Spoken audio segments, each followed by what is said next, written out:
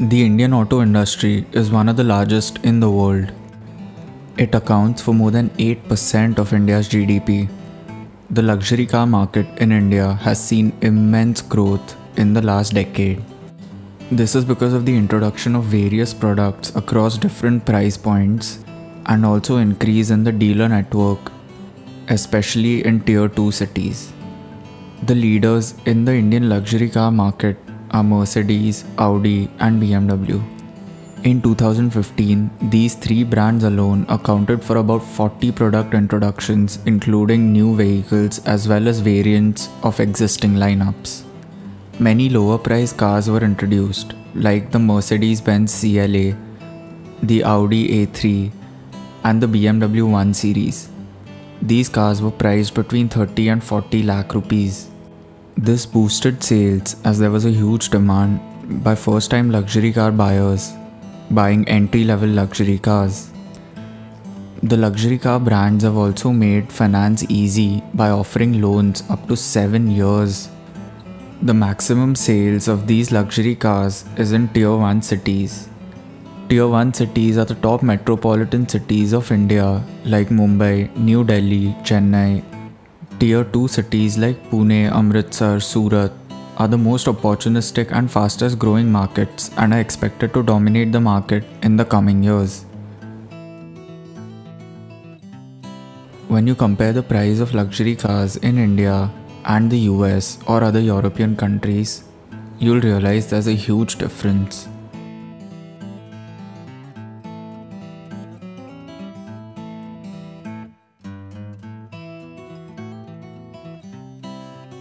Let's take an example of the Mercedes-Benz E-Class.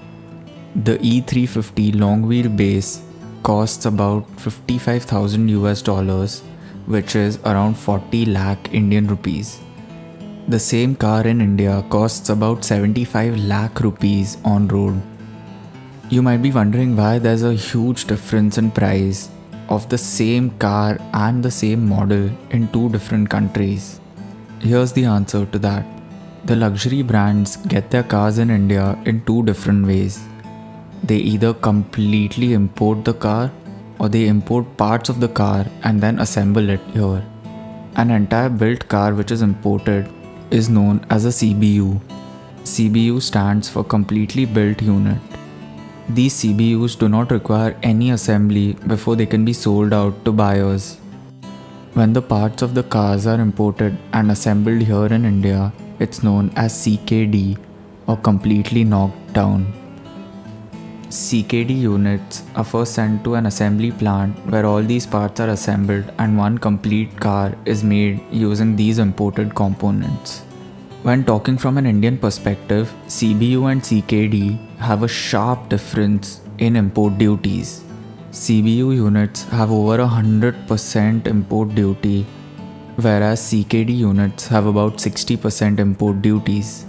The Indian government has strategically kept the difference in duties since CBU does not create as much revenue or employment that CKD does. CKD generates more employment as machinery and manpower investment is needed to assemble the components. Just to simplify things and put them in perspective, a Ford Mustang V8, which is sold in the US for approximately $30,000, which is around 20 lakh Indian rupees, is imported in India as a CBU and sold for 65 lakh Indian rupees. That is almost 3 times the price of the car in the US. On the other hand, the Mercedes-Benz E-Class, which we spoke about earlier, is a CKD, which costs around 75 lakh Indian rupees here in India and around 40 lakh Indian rupees in the US. So the price difference is a little lesser when the cars are assembled here in India instead of importing completely built units. But why are even assembled luxury cars so expensive in India compared to other countries? Even though the cars are assembled in India, their parts are still imported. This involves a lot of taxes that push the cost even after taking the cheap labor into account. There's another reason to this. Like income tax, the government wants to generate more revenue from high-end car buyers So these luxury cars are taxed very heavily. So car manufacturers like BMW, Audi and Mercedes-Benz prefer assembling cars in India, whereas Lamborghini, Ferrari, Rolls-Royce or Bentley prefer direct import. This is why the price of luxury cars in India is so much more higher than the price of the same cars in many other countries.